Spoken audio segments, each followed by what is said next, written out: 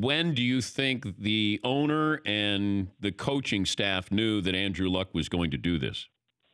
Dan, I was at practice a week ago Thursday. They were scrimmaging the Browns. I was out there. Andrew wasn't working full team with the team.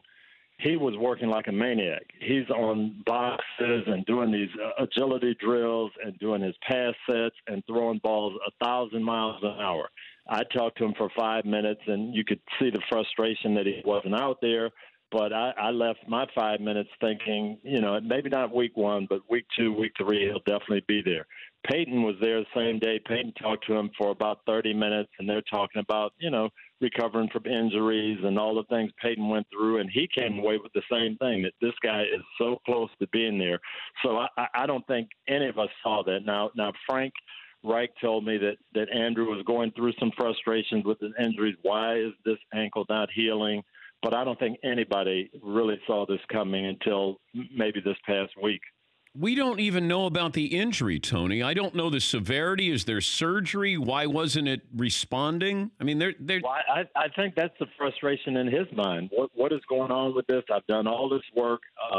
It should be better. It should be perfect. It isn't. What is really going on? And I think that was really part of it, is that I'm not sure what's happening with my body right now. Let me put you in Frank Reich's position here. And Andrew Luck comes in and he says that he wants to retire. You have this player that, you're invested in a variety of ways, and you have a job here, and you got a Super Bowl quality team. But what would you say to Andrew Luck if he came in and said what he said to Frank Reich?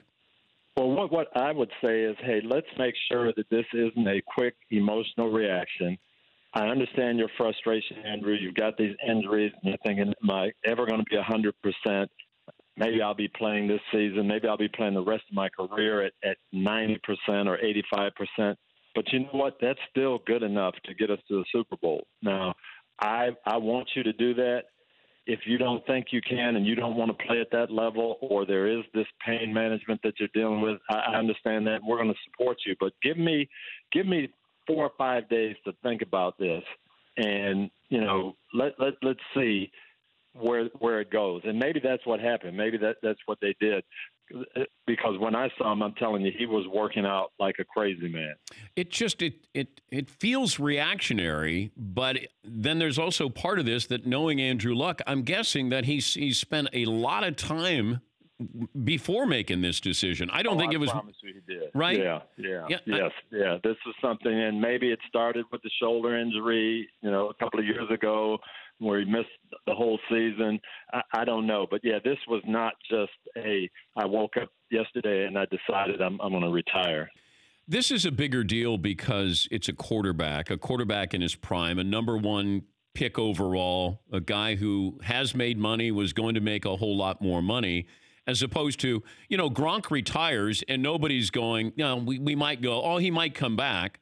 But, it feels like people got angry at Andrew Luck. Can you They did. They did. And the suddenness of it, I think, and unexpected. I remember, Dan, though, and I think I told you about this. I'm coaching in Tampa and talking to Barry Sanders before a game. And I said, you're just haunting me I was in Minnesota. Now I can't get away from you. You get 200 yards every time we play you, And he told me, he said, one of these days you're going to look up and I'm not going to be there. And he gained 1,800 and 1,900 yards and then just stepped away. And it was crazy, but, it's something he had been contemplating. And the money didn't mean anything to him. He was close to Jim Brown's record. That didn't mean anything. It was just time to go. The joy of the game had left, and he was gone. And it reminds me of the same thing.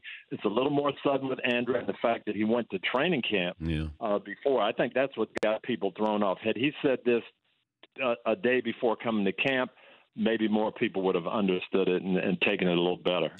For more Dan Patrick Show, tune into Audience Channel 239 on DirecTV. Stream for free on BR Live or download the Dan Patrick Show app.